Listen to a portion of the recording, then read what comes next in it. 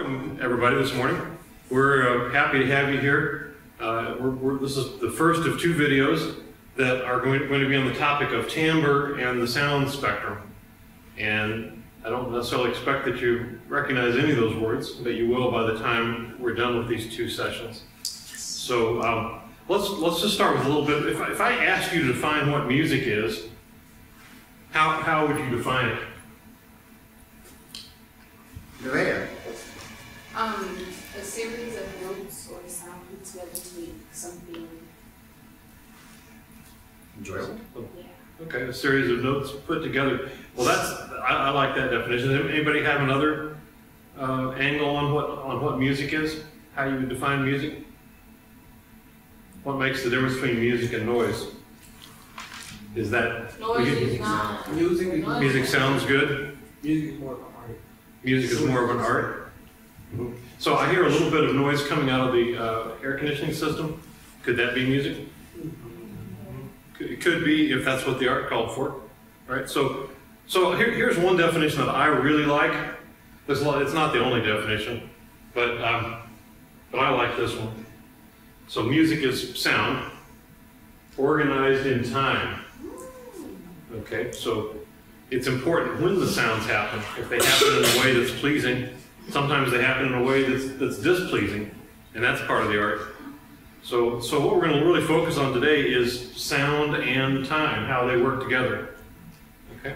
And the word organized implies intention. It's not something that randomly happened. A tree falls in the forest and there's no one there to hear it. Music is something that's intentional. Someone's doing it on purpose. Right. So as an artist, your job is to find interesting sounds and also to organize them in a way that you think is going to be interesting to an audience, right? And that's really true even not in music. I mean, that's whatever career you follow, you're probably going to be organizing different things and bringing them together in a way that's valuable to people, right? So this is just, music is sort of one example of that. Everybody knows what sound is, right? It's something that hits your ears, right? But we're going to look a lot more detail about what sound is today. So sound, when we talk about this organization, you've all seen a piano keyboard, and you probably know the low notes are on your left and the high notes are on your right. And you've seen middle C. Well, and you probably all heard an orchestra tune-up. They usually use 440. Anybody know what the 440 is? Why do we call it A440? 440 of what? Okay. Yeah, so it's beats per second. So if you could slow everything way down, you would actually hear that note actually is a whole series of beats hitting your ear. Oscillating back and forth. Right, right. And if it does it 440 times, that's the pitch that we have identified as that's going to be our concert tuning note, and we're going to call it an A. But the 440 happened a long time before A ever happened, right? It was always there. It was before language. It was before any of that. And so the human hearing can go down to maybe, well, on the low end you can really hear, you hear beats that slow. On the high end, I've stopped at 10,000, which is kind of the right edge of the piano. You all can probably hear maybe even 18,000 beats a second. Ed and I probably can hear 15,000 if we're lucky. And if you have a dog, how many of you have dogs? Yeah, they can probably hear. They can probably hear 25,000, so they can hear pitches that we just can't hear. Or if we look at some common things that you're familiar with, a whistle at the very high end typically would be 10,000 or even 15,000 beats per second. A trumpet's going to be somewhere in the middle of a recorder or a flute, right? The thing I put on the left is a tornado.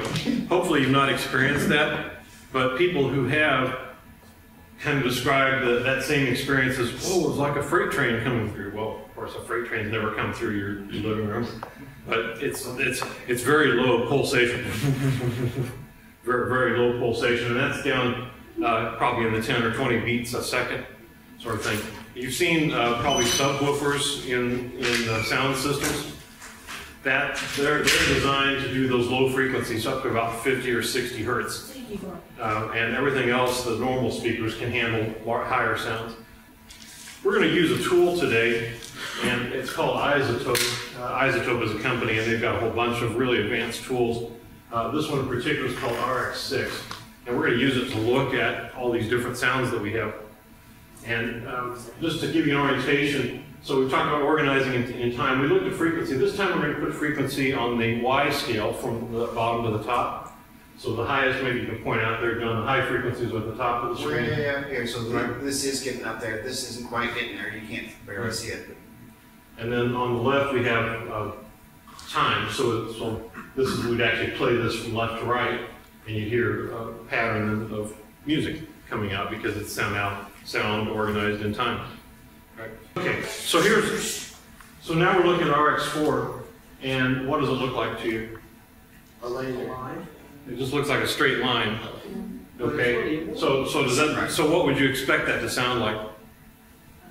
It's just one sound? The same thing over and over. Same note? And if you notice, there's nothing below it and really nothing above it other than just right nearby that pitch. So that's called a sine wave. If you study trigonometry, you're going to see the formulas for the sine function. But basically, as it's drawn, it's a smooth wave that goes up and down smoothly, and that's the sine function, and it has that sound. Okay, one of the things that's characteristic about this is that it doesn't have any overtones. Does it sound natural or artificial? Yeah, very artificial, because most of the world has some overtones. Okay. Okay. Now what do you see? It's going up. It's going up. Do you see any overtones? Maybe the line. This is empty up here, so there's no overtones. No overtones. So it's still a sine wave, but it's going to sweep through the whole spectrum. And if you notice, the stuff at the very left is really way down there in the lowest frequencies. We won't even be able to hear them because these speakers that we have in the room can't reproduce them.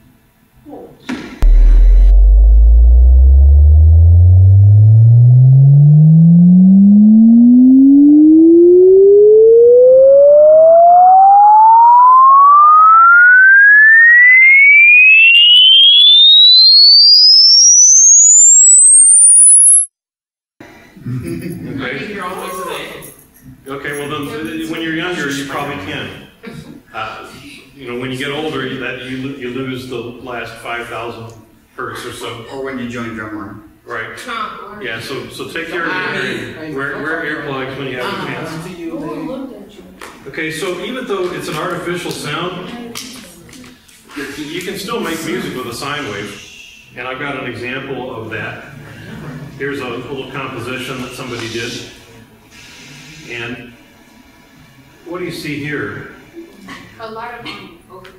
Well, these aren't overtones, those are really separate notes. Can we talk about why there's one down here? Yeah, this is a stereo file, so we have the left channel on the top half, and we have the right channel on the bottom half. And if you notice, everything else we're looking at today is just a mono signal, so we have just one chart. But here the sounds are quite a bit different between the two, so I wanted to leave them so you can see the difference between the left and right channel. What differences do you see? The left one is brighter. It's brighter, so it's going to be a little louder.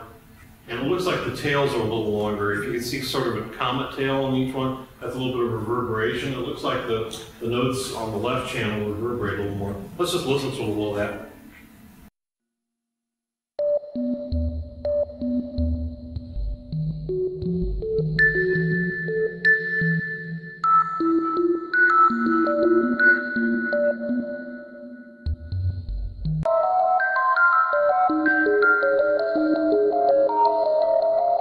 So is that music? Yeah. Yeah, certainly it is. But it's music all using sine waves. Okay, so that's all we have to say about sine waves, because most of what we deal with is not sine waves.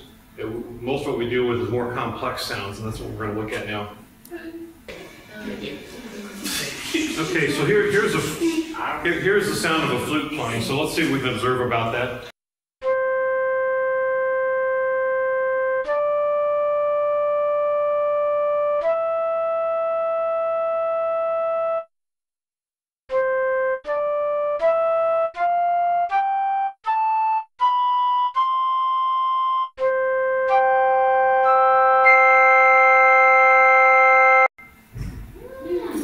so did that sound like a sine wave?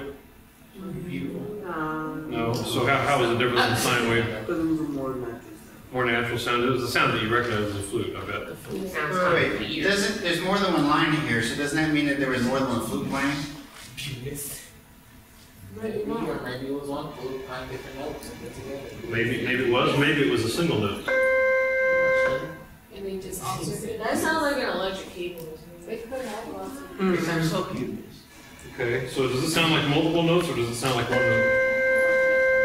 Okay, so how do you explain everything that's above that first line then? Well, see, that's It's a word that he used earlier. Overtone. Overtone. Right, so all of our instruments have a package of overtones when you play them. And it just naturally happens because of the way the instruments are built. With a sax, you might have more overtones because you've got some interactions with the reed. But so if you look at that, I think that first line above, the bottom one is the note, the pitch itself. And then the next one is probably an octave above that, and then an octave or maybe a fifth above that. I'm just talking about how you can play like a C, then a G, then a high C. Well, but it's all one note. You're only playing the C. But those other notes are part of what you're hearing. You only hear it as one pitch. But in fact, it's a bunch of pitches. In fact, I'm going to subtract away that bottom pitch. So he can use this computer tool to silence the very bottom line, and you will only hear the overtones, not the fundamental. I just got rid of, remember the first pitch? This is the fifth pitch. That lot, it's an octave, it's octave higher, right? And let's just see what the next one is if I take that part off. But it was all there before, you just didn't hear it. You heard it, but you didn't recognize it as being a separate note, which is actually a good thing. So here's the next overtone.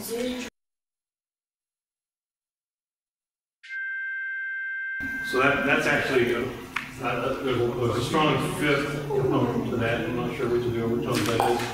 All sounds inside of the main sound you hear. Yeah. So it was all there before. You just really were, your ear was trained, you already trained to hear the fundamental pitch. But because those other pitches were part of the sound, you said, oh, that's what a flute sounds like, because the flute has all these different overtones.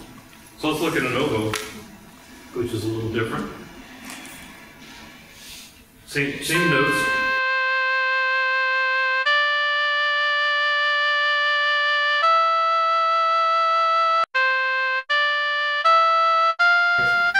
So does that sound like a flute? No, I hear. Sounds So, weird. so visually, does it look different than the flute? Yeah. It's got a whole bunch more overtones, right? That seems fair. Right. So it's the very same note. The fundamental is the same. So if we just listen to the fundamental, it's the same note. Now we're doing the opposite, we're getting rid of the overtones. That's what it sounded like if we took away all those overtones. And that sounds like a sine wave or sounds closer to the flute without those overtones. Even though you can do that with this computer program, you can't actually take away the overtones when you play the actual instrument. You can't like cut the top of the instrument off because that wouldn't work that way. No, but on some instruments you can cause the overtones to be more excited with the way that you play your instrument. Sometimes with really strong attack, you momentarily create extra overtones. And I know on a brass instrument, if you really get the air moving fast, you create a lot stronger overtones than what you would normally have. Which is mute. And with a mute, really exaggerates the overtones. So let's look at one more. This is the tenor sax.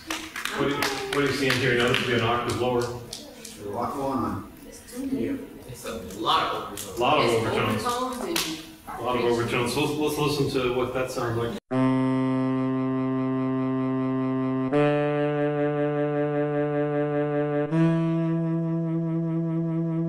certain notes is like the overtones, like Yeah, so the overtones are louder. Yeah, in fact, you almost see what you might call an undertone there at the very bottom. I'm not sure. Mandy, say what you just said again. He was waving. Well, yeah, there was vibrato. I think if we zoomed in on this, let's see if we can zoom in. Barely make it out visually. Yeah, let's zoom. I'm going to zoom in.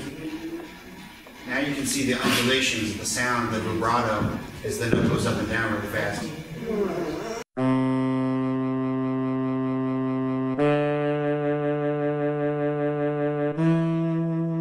Yeah. Now that's probably more of what you call a breath vibrato, where you're just changing the intensity of the sound rather than varying the pitch. Because he's not really going up and down the pitch very much. It's more ha ha ha ha ha, just different intensity of the note, and because you don't really see it moving up and down much, do you? Yeah, it was a little bit, and you can see a little bit of the up and down, but a lot of it is intensity. You can see real clear pulsations there. So a tenor sax, you would never mistake a sax for a flute, right? Even if they're playing the same note. And that's why, because your ear is automatically processing all those overtones. You know, the nice thing about it is it's automatic, right? It's all around us. We hear it all the time. We mean to say, oh, you don't say, oh, I heard 17 overtones, therefore it must be a tenor sax. You know, you don't do that. You just say, oh, that's a tenor sax. Just say, ew, it must be a tenor sax. That's right. You know, Right. So let's look at some other things. What would happen if you put in lots and lots of frequencies? What if you played something at every single frequency? Or it's not exactly every single frequency, but if you played so what do you think that's going to sound like? A mess. What kind of a mess? sound like, but it sounds like a band, like just blast. An unorganized mess. Yeah? Kind of like how we sounded It's like 2 years ago. It'd probably We're sound gonna hold like on. To be honest, it would sound like Like what? This is every piece of music you've ever heard happening in the same. All right, well, let's listen to it. I think it's even worse than what you think. I was thinking that's gonna be Adjust your That's antenna. Aiden's boss TV. Yeah, so it's like radio noise or something, but it's called, this is a specific pattern called white noise, and it's actually useful. We actually do white noise on purpose. So if you're setting up, let's say you're taking a sound system to an arena, and you're getting set up for a concert, and you've never had your sound system in that arena before. What you can do is you can pipe white noise through your sound system before the band gets there, and you'll find that it's supposed to be even, but if you then put a microphone out and measure it and put it on this tool or a similar tool, you'll find out some frequencies are not even. And that says, okay, for the audience to hear the band the way the band wants to be heard, I'll have to boost up those frequencies that are not showing up in the real world. So you actually use white noise to help you calibrate your sound system in an unfamiliar space. Yeah. Okay, so do we have any instruments that would look at all like this? No. Yes, we do. Grassy. Yeah. Say that louder. Crank cymbal. Crash cymbal is a good choice. So here's a crash cymbal.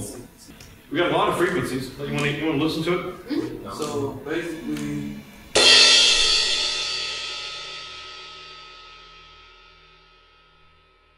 like no sustain release. Yeah, so you can see the intensity is all the way at the attack point. But what happens with the sounds that remain? Are they all the same sound? No. Which sounds are sustaining the longest? That bottom one and the one that is is going to write down on. Right. So the high ones dissipate quickly, and the lower ones tend to float a little longer. Here's another one. This is a choked cymbal.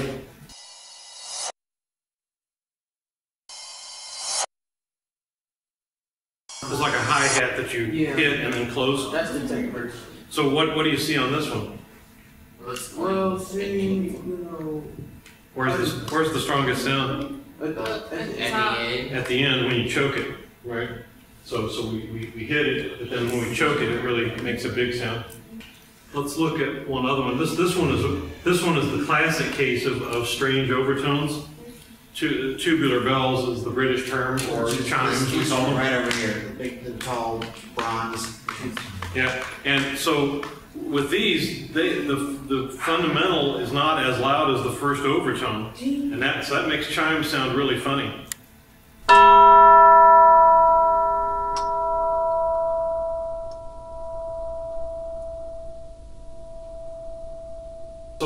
There's the the fundamental. fundamental dies out pretty early, and the note that you really hear is an octave and a fifth above it, I believe. It's that one there. That's really an overtone, but it's so loud that you kind of think, wait a minute, which note is the real note? And that's why chimes sound the way they do. One more. What do you think this would be? What do we see here? Lots of lines. Vibrato. Does anybody see vibrato? Yes. Yeah, it's a very strong vibrato. Any idea where you get such a strong vibrato? And this isn't music. It's Tenor. no. So tenor what? Opera is an opera singer.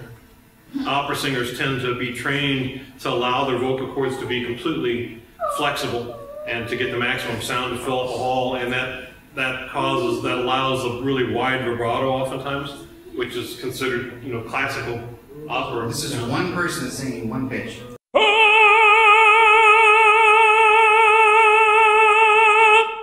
That's great. Okay, so that's a pretty high note, right? So how high do you think that tenor can actually sing? Yeah. All right. So, but what if I told you could sing 4 octaves higher than that? Yeah. No way. Okay. So I'm going to take all these strong pitches out here. I'm going to delete all these strong pitches, and this is just the upper stuff. This is that same voice. I didn't touch it. You saw me. All I did was take out the lower stuff. Nothing up my sleeves. All I did was took out the first 5 or 6 overtones.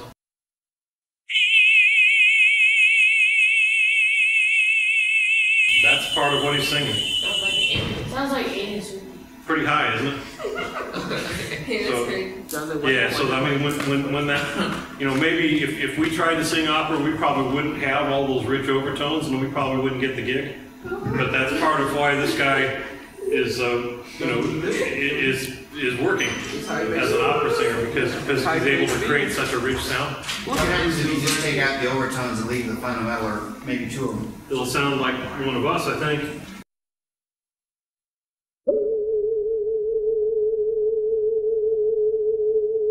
All right, so it doesn't sound nearly as powerful, does it? When you add the overtones, that really brings in all the richness. Okay, so to wrap up this first of the 2-part series, let's see if we can summarize a little bit. So what we've said about overtones is they're around us everywhere. They give the complete sound. They give the music a complete sound, or they give the voice a complete sound. What else have we learned today? The overtones help you recognize what instruments are playing. And if you're a composer, you might be thinking about the overtones from different instruments, and that may affect your choice about which instruments you want to have playing at a certain time, because maybe you want to see how you might want to put an oboe together with a tenor sax or something, because you want to blend those 2 different kinds of sounds. So they're really all around us. What we really wanted to do today was just become aware of those. In the second part of the series that we'll move on to, we're going to look at some examples of us actually making some sounds and see what that does. Does that sound like fun?